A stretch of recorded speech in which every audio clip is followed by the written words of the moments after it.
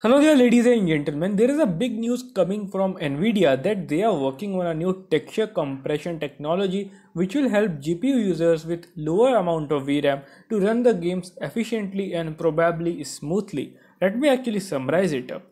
Okay, Nvidia has developed a new technology called Neural Texture Compression, which uses AI models to reduce how much VRAM is needed in graphics in games. It can cut VRAM usage up to by 95%, making games run more smoothly. While it is still in testing, the tech shows that textures can be compressed and decompressed on the fly, saving disk and memory in the space.